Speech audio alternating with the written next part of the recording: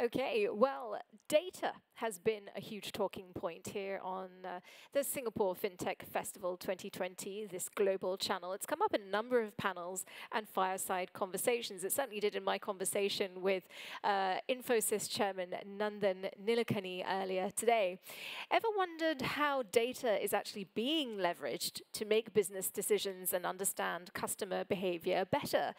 With every competitive advantage comes specific constraints. So the question is, how will we see that data war play out in 2021? So Sanjib Kalita, who is the co-founder and chief executive officer of Guppy.ai, will moderate now a panel consisting of Paolo Sironi, who is the global research leader in banking and financial markets for IBM, Nikhil Kumar, who is co-founder and chief evangelist at Setu, Dr. Leda Glyptis, a chief client officer at 10x Future Technologies, and Riddhiman, who is co-founder and chief executive officer of TripleBlind. Let's go live to the panel now. Hi, thank you very much, Manisha. It is truly a pleasure to be here at the Singapore FinTech Festival. And as you just mentioned, we have an amazing panel of, and including myself, there are 5 speakers. We're all in 5 different time zones. And, so hopefully we can bring a truly global perspective on data. And as Manisha, as you mentioned, data is becoming more and more important in terms of value creation, in terms of customer experiences, in terms of business operations, in terms of everything. So in this panel, we're going to look at that. And in my background, I have a picture of Sun Tzu, who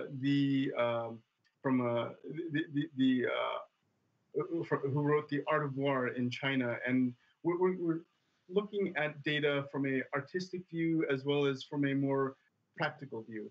And so we have a lot to talk about. So let's just jump right into it. So the first topic I wanted to cover a little bit was about having a high-level view of data. And in my background, there's a painting by the French painter Georges Seurat, A Sunday Afternoon on the Island of La Grande Jatte, painted 1884 to 1886. And the reason I put that is that data is a bunch of dots, which by itself isn't that interesting or useful.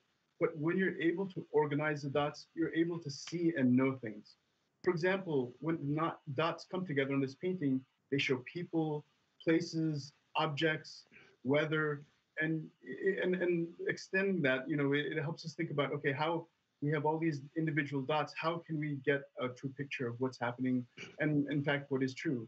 So the first question I wanted to get into was talking a little bit about how you might have used data to learn something surprising in the past and how you might have applied it. So actually, let's start off with Paolo.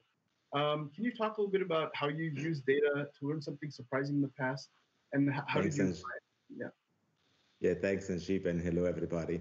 You see, I started my professional career in investment banking, and for 15 years, I was head of quantitative risk management for capital markets and financial institutions.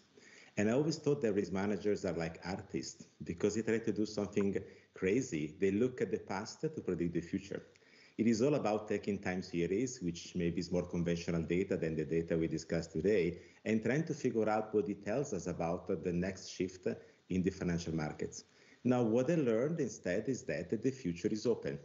And what we always need to remind ourselves is that uncertainty is lurching behind the curve because our data, even our big data, does not contain the future. Now, that does not mean that we cannot use data. It means that we need to learn how to use the data, reminding ourselves that we are not discussing about certainty, but we're discussing about probabilities and correlations that the data is telling us about behaviors, about people, and ultimately about human beings out there. And if we start from this perspective, then we learn how to be ethical in using the data because we can more, if you like, openly and transparently discuss the limitation and the powerfulness of that. Thank you very much, Paolo. Nikhil, actually, maybe if you can talk a little bit about how you've used data in the past to find something surprising. I think practically we've broadly been using data from a business application point of view, some or the other point in our lives, whether if you're running a sales and marketing process or whether you're running a customer success process and so on and so forth. I think for me, like something very interesting in the recent times that's been, using data has been like in something as mundane as hiring. Just looking at the kind of people who apply to a startup like ours, where are these people coming from, and what are their motivations of why they're applying, and then what works best and what kind of funnels work best for us. This is something that's been very surprising, and I mean, and many times, like data tells you the truth, right? You'd like to believe we're engaged with like various different multiple like agencies who we are paying a lot of money, and we realized most of our conversions were happening from our own people who were referring, and then we just use that information to like double down and like pay more referrals to our employees so that they can keep bringing the best people that they want to work with. So that's something very surprising. I didn't imagine that it would be the case. But then, when we did this blind thing for a year as a company, and then once we started putting metrics into it and start measuring, we really saw these like interesting, surprising results. And that's a great example of actually, in Google, we used to say eating our own dog food. That's a great example. Actually, can we go on to Leda? Can you talk a little about when you've learned something surprising with data and how you might have applied that? I can. And I was smiling as Paolo was being profoundly smart and philosophical, and Nikhil was talking about data telling you the truth. Because for me, the most memorable experience was a time when data told us the truth, but we didn't know what it meant, and it was a pivotal moment in my career and the industry, because it was about 10 years ago. So you can work out what bank I'm talking about probably by looking through my LinkedIn profile. But we had just launched some capabilities that allowed us to really dig into the pulse of the organization, look at a very rich environment of data points, as you say, dots, and start synthesizing a picture. So we were at the time transitioning from a mindset of technology for revenue protection to technology for relationship deepening. So we were like, okay, we're going to go to the relationship managers, and we're going to get on the phone to the clients, and we're going to tell them what we found. So we get on the call, this massive asset management client, and we're like, so we have this amazing data around your transactions and your trading activity, and you don't make money on a Tuesday. And they were like, what? And we're like, well, we're looking at your transaction volumes and trading costs, and net, you have a lot of activity, smaller tickets.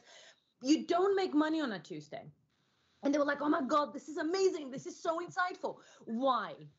And we're like, we don't know.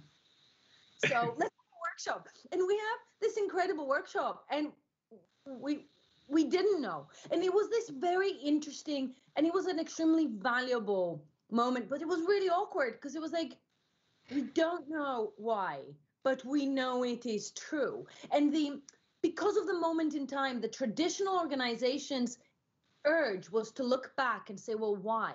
And it was really interesting to see actually the CEO of the client going, you know what, it doesn't matter why. What matters is that Tuesday is the best day for us to do employee training and to do all of that like non-value additive activity that takes us away from whatever. And while we're doing that, maybe we'll see some more trends. In the years I was there, we never found out why these guys didn't make money on a Tuesday, but it was absolutely brilliant because data told us the truth, but we didn't necessarily have the tools to understand it, and yet it could inform action, which was quite telling. Wow, that's an amazing example, Leda. Thank you so much for that. Actually, let's move on to Riddhiman. Can you talk a little bit about an example? You have a tough act to follow, but can you talk Very about so. a time where you learned something surprising with data and how you applied it? Of course. Yeah. So a couple of years ago, by way of background, I worked at a biometrics company, which was then acquired by the large fintech group in Asia called Ant Group. And at Ant, we tried to make a shift from just verifying the identity of a person to trying to identify them in a store. And because of the nature of the Alipay ecosystem, we had so much data, and I was really surprised at the fidelity at which we could really use all of that data to try to pinpoint, okay, Sanjib or Leda or any one of these people look like they are in this store, and let's narrow the search space under which we are trying to verify the identities of these people. And we were able to do that in a privacy-preserving way.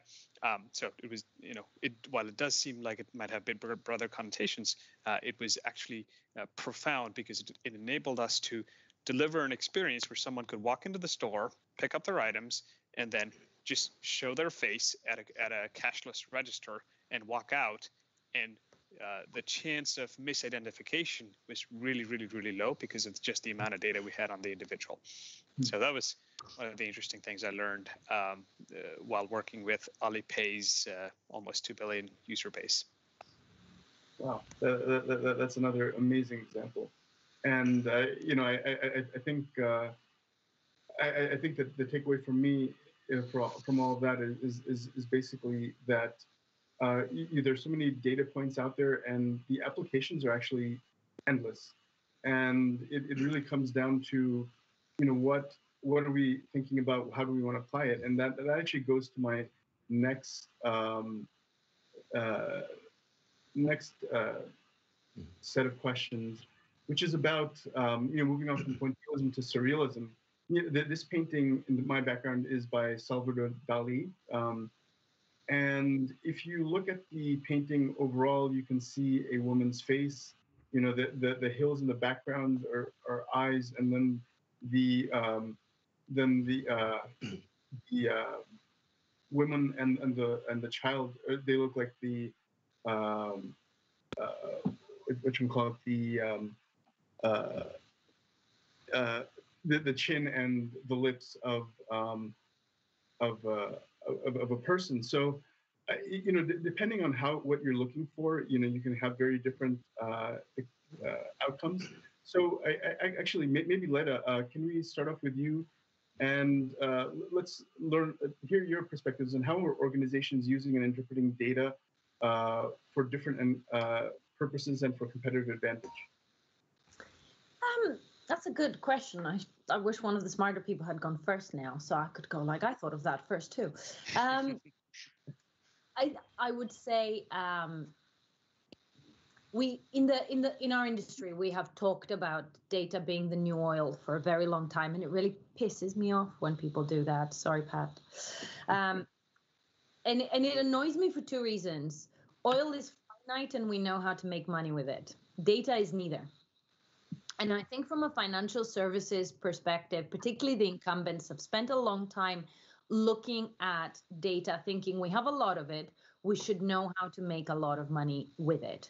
And we spent a lot of time and effort not being able to figure out the answer to that. And I hope my co-panelists will agree. We didn't, because it was entirely the wrong question to ask. So in the last few years, we have started realizing that it's not about how much data you have, but about what information your service requires in order for it to be contextual and useful. So with that in mind, and as it's actually a fairly new moment of realization, I'm seeing three fundamental changes. One is data discipline in big organizations, less about how can we monetize the data we have, and more how can we actually schematically leverage the data we have. What is it that we need to know, and what is it that we need to know from it in order to create contextual services that are respectful of privacy. And it becomes an infrastructure conversation rather than a data conversation.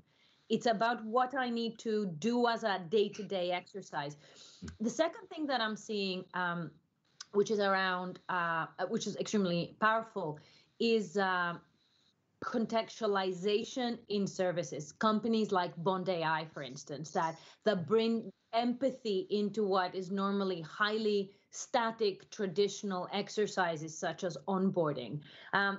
And the balance between the two could be transformational for our industry, because if the infrastructure providers, like the space I operate in, or the banking providers, manage to understand and think of themselves as data processors, i.e., this is what I need to extract from the data that flows through, and this is what I need to look like in order to be able to do that, then some of the innovations and new capabilities that are coming out that use that data for contextual in the moment services will be extremely value additive and transformative for the consumer. So I'm sort of, my answer to your question is half and half.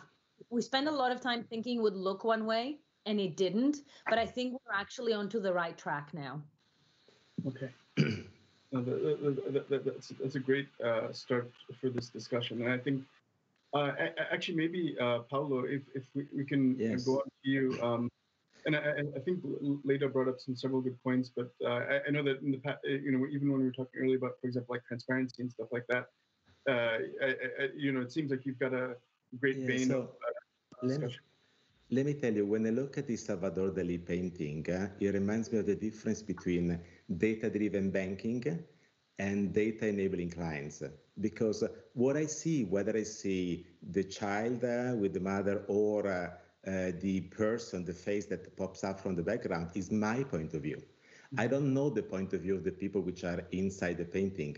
So my point of view is the data-driven banking, and inside the painting would be the point of view of the client, enabling the client to self-direct themselves.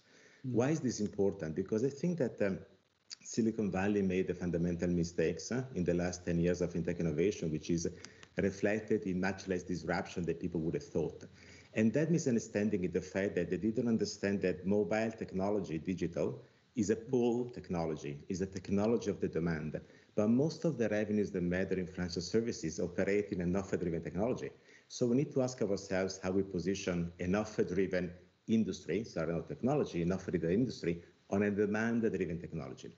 So then using data to understand the client can be very powerful, but you risk to create a mechanism where you bucket them into a certain profile, which is in the end not very much personalized, and you try to target them by selling financial products. Now, we know well from the early days of Amazon that the distribution channel of products on digital might not work that well if you do not resolve another important element, which is the one of motivation. That is data-driven banking. Now, that it is valuable, but it has to be preceded by something else. So using data to provide the client those elements that enable the client to make their own decisions on digital whenever they feel they want to do that. One example was also mentioned by Leda before is what SBI on one of the IBM clients created with the You Only Need One.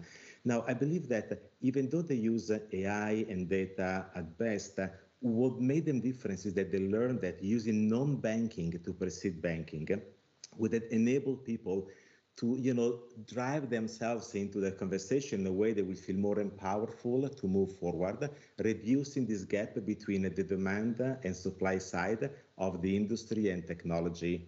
That is the key element that needs to be resolved. So therefore, we need to learn to use the data in a way that we ask ourselves not just how much do we understand about the client, but how much the client will understand about us as bankers, as fintech entrepreneurs, providing the solutions, so that on a platform economy, they will be free to move around, they will be motivated, they will be sticky with us, they will be reward us in a way that is not just freemium, but is money that they can pay for because they see the value of the relationship. Oh, well, thank you, Paolo. And I think that your comments about platform are very interesting. And actually, maybe if we go to Nikhil, because in fact you've built platforms from a national perspective, and now you're obviously building different, a private platform. What's any thoughts as far as competitive advantage, data, and when you're thinking about platforms? I think in India, we've had this unique opportunity to miss a lot of these digitization waves and learn from the mistakes that have happened in the West and then get them right in the East. So in some sense, in India, the digitization story is just like 3 to 4 years old.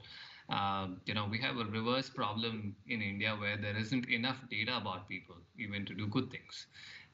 So we're just getting started, where we're trying to create these digital platforms that will enable people to come and participate in the digital economy, so to speak. And then the learnings have been, obviously, is that the model that as Paolo was talking about, which is the ad model, was essentially, data is the new oil and things like that, was always used to like bring out business outcomes, right? So they were never like targeted and making your life or my life better.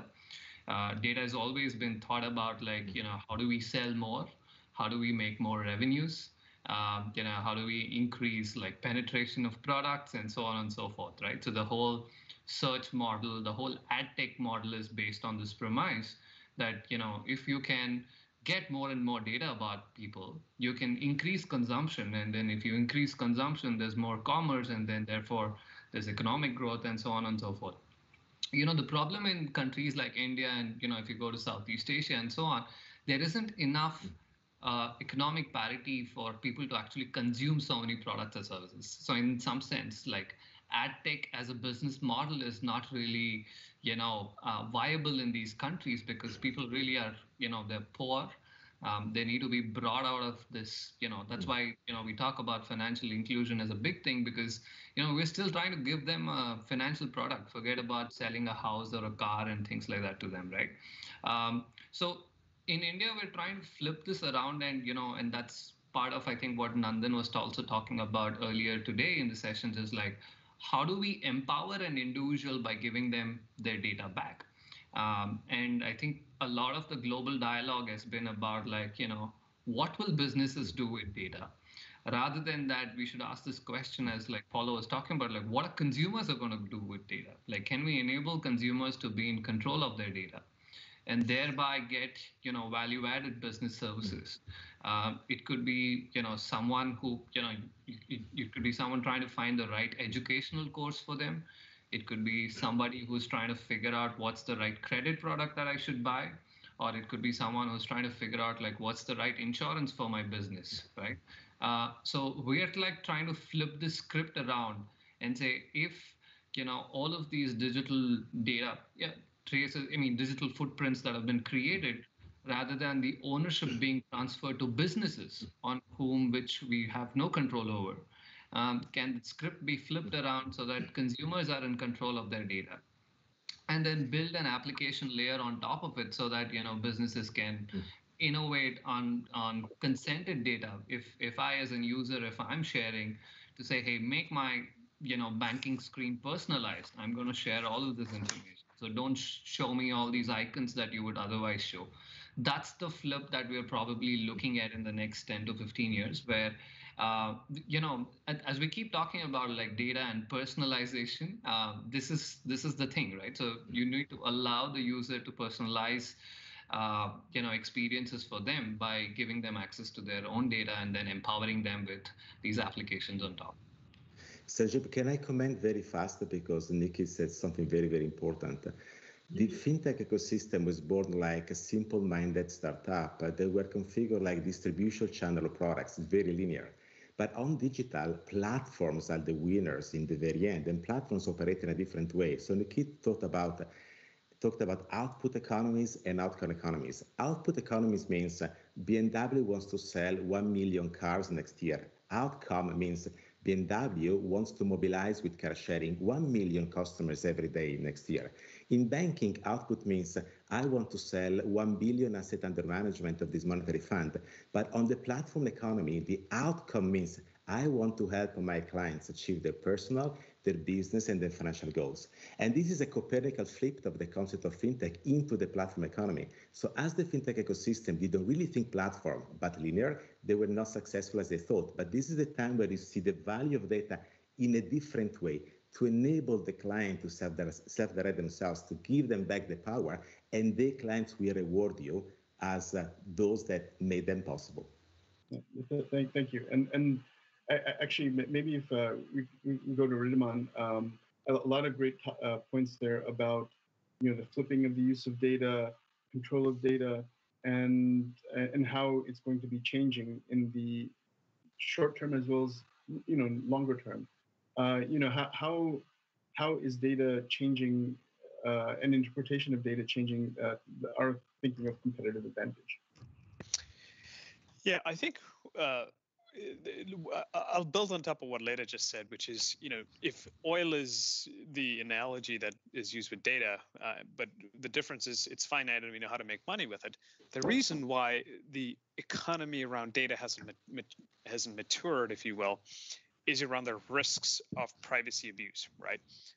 Our consumer data is often regulated. In India, it's regulated by Indian national privacy law. In China, of course, it's the same. In Europe, it's GDPR. And what those do, those well-meaning regulations trap data inside enterprises and banks and financial institutions so that the maximum utility of it cannot be extracted, right? If you think about it today, for me as an individual, I use one bank for my credit card, another one for my checking account, another one for my mortgage, and those don't necessarily talk to each other or can improve upon each other or figure out specifically what my entire financial picture is, right? So as a result of that, data liquidity is hampered and hindered, and what we're seeing today is more emphasis placed on privacy that really does enable from a consumer standpoint, prior informed revocable consent of the individuals as data is being shared among institutions for a particular purpose. And those are enforced sort of in a proactive way rather than a reactive, we'll catch the abuse later, as opposed to we'll enforce the digital rights on the data. So I'm excited for the potential for what that leads to in terms of personal finance, next generation of credit bureaus, and like Nikhil was saying, putting consumers back in the control of their own data, especially in a way that adds value to them as opposed to is rent seeking from the big companies. Thank you. So, my next question is basically a short answer question and just maybe a quick sentence afterwards. But when you personally look at this picture from Salvador Dali, do you see the big face, or do you see the woman and the child, and why? Actually, let's start with Paolo. Well, as I said, I see them both holistically, because that's what is needed, an holistic point of view around clients. How about you, Nikhil? I do see the woman and child, probably because I'm short-sighted, but I think I think most times we do see things that are quite obvious to us, and we don't necessarily make out, but yeah, that's what I see. How about you, Leda? I confess I see the woman and the child, and I can think of a much grander metaphor if I didn't. But I'm okay with just seeing the woman and the child, because I think one of the things we're driving from this is utility, right? If we're moving to an era where we have the ability and increased sophistication of processing data in order to do great things, what are those things, and what's the usefulness, and what's the angle that is the right shape to serve the humans in our communities? So I did it. I found the analogy. I'm very pleased with myself. Beautiful, beautiful, as always. Riddhiman. I'll piggyback on top of Paolo. I see both of them, and then I'm going to go look much more closely than I have to see if there's any hidden patterns that I can reveal in that picture. So macro first, then micro. Has anybody seen the seagull? That's a very good point. That actually leads me to another question. Knowing yourself and the way that you look at things, you're obviously all building teams. Like, how do you? What might be the other type of person that you'd want to complement the way you look at something from a data perspective? Anyone want to jump in? That's on the reverse, right? Someone that looks for the micro patterns first and then zooms out, as opposed to my strategy of looking at from the big picture first and then going down to the details. So I would want to work with someone that brings the other perspective, especially if we're looking for patterns in something that are not quite as obvious. I would like to get Florida, who's a philosopher. Because it is with the interpretation around the data and how to use that in the information economy. Right. You're the philosopher. I would say it's that view from nowhere, and I find that it's extremely useful in any team, but definitely when you're looking at big data sets and trying to drive that utility, it's the people whose mindset but also their experience is different to yours, and therefore they're looking for different patterns. I'll actually share the same. I think all of us probably on the panel have a little bit of too much of a macro view of the world. And I'd like to complement ourselves with people who can look at things that are happening on ground today, and then give us insights about what's going on, especially a lot of quantitative insights.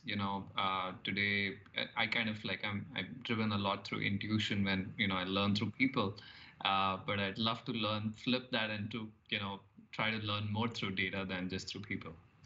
Totally. Oh, that's great. And in the interest of time, I'm just going to move on to the next set of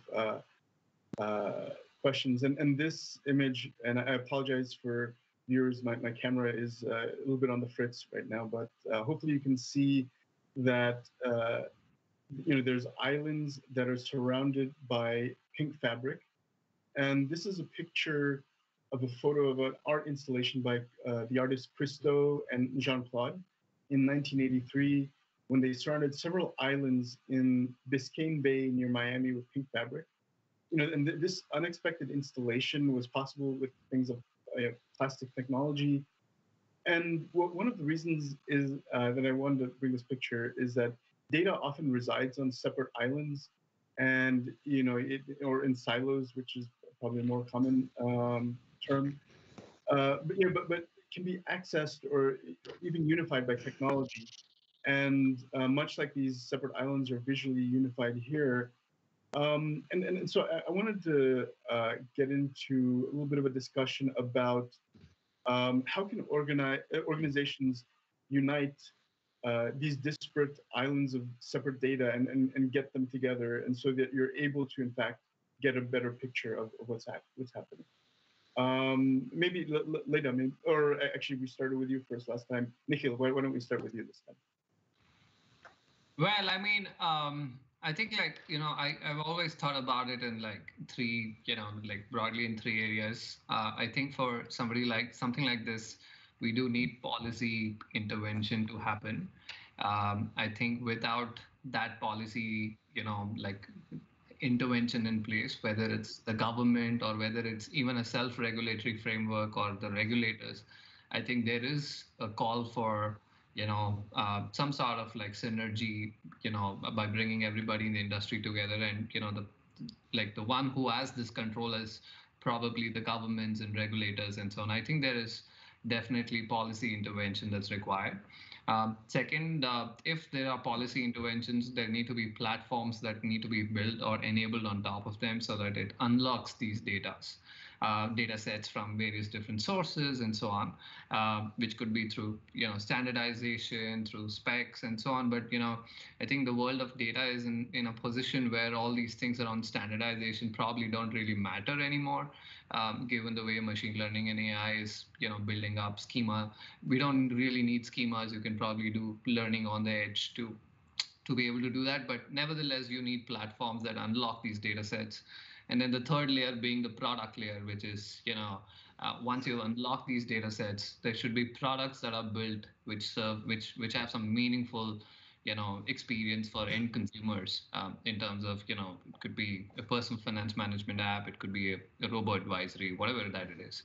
But I would look at it this three different areas, because everybody's got a role to play. Yeah, it's just not one person who's responsible for this. Okay, great. And actually, I just realized that we're really getting towards the end of the session. Maybe Leda, if you can, quick 30 seconds on uniting data.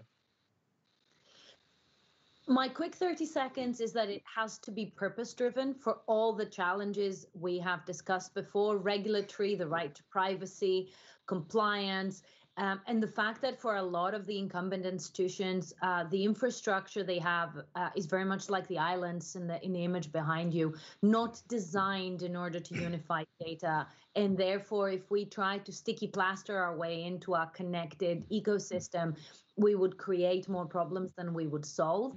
So I would say that rather than trying to transition ourselves with all of our baggage, it's a case of being purpose-driven within the parameters of both what is right and what is permitted, and the two are equally solid pillars, and creating new capabilities that are data first to serve that purpose, rather than trying to figure out how to connect what we already have.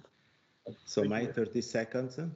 If you want the precondition, you go to my LinkedIn page. I released yesterday the latest paper entitled Banking on Open Hybrid Multi-Cloud, so that you need to make sure that your processes can basically utilize data. So Open Hybrid Multi-Cloud is the only technology and environment that enables you to power with data all of the other exponential technologies, name them artificial intelligence, IoT, and so on and so forth. So that is the precondition to make sure that you build open business architectures that can consume data, uniting them inside the processes that matter for the institution and for the client. Go and check the paper. And my 10 seconds at the end is, I think we're going to see the clash of two separate trends. I think we're going to see enterprises unifying their data silos and developing catalogs and governance around it. And yet at the same time, we're going to see nation states come up with more privacy frameworks like GDPR, like data residency, that's going to cause more and more silos to happen. So it's in the reconciliation of these two polar opposites trends that we will see some innovation and opportunities for data discovery and reduction of silos without breaking privacy. Thank you everyone, and truly an amazing session. And I guess maybe I'll hand it back to Manisha, and hopefully you guys got some value out of this session. I certainly did. Thanks so much. We absolutely did. Sanjib and the whole panel, that was fantastic, and some great knowledge being shared. What an intriguing conversation. Indeed, data, a very powerful business lever, and we have the panel of experts. It was so well moderated there with a lot of philosophy as well. Thanks so much for all those key takeaways.